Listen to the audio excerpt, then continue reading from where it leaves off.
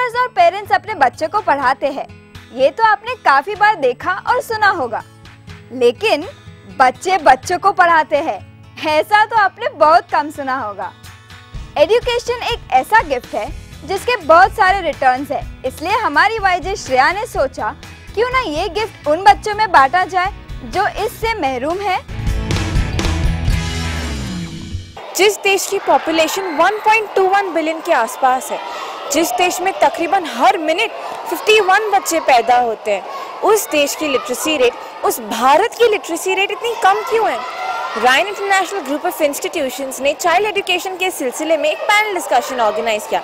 आइए उसी panel discussion के कुछ एक्सर्प्ट्स देखते हैं।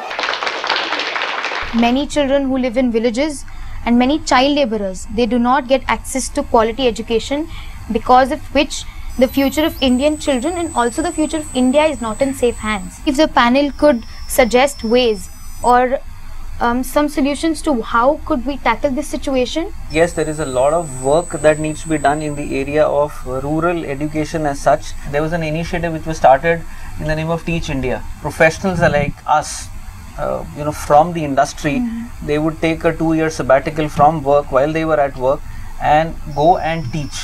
And the teaching was done for not people who are well-to-do, not in schools, municipal schools, but in areas where underprivileged children who didn't have access to education. So there was a training which was conducted for professionals, and they went to the underprivileged children to teach. So I think that's one of the initiatives that has been taken on a mass level across the country to teach or to make education accessible to the underprivileged children. We must have more of such initiatives. I'd like to just share a few things. Yes, sir. I started this show called Antakshari, Saregama. Every landmark, let's say we used to celebrate 52 episodes, 100 episodes, and that's how industry works. Like, okay, you completed 52 episodes. They do party, they do different kind of celebrations. We as a team decided we're not going to celebrate this. What we'll do is we'll adopt few children from like slums, from like some villages, and probably give them a lifetime education. At my level, I have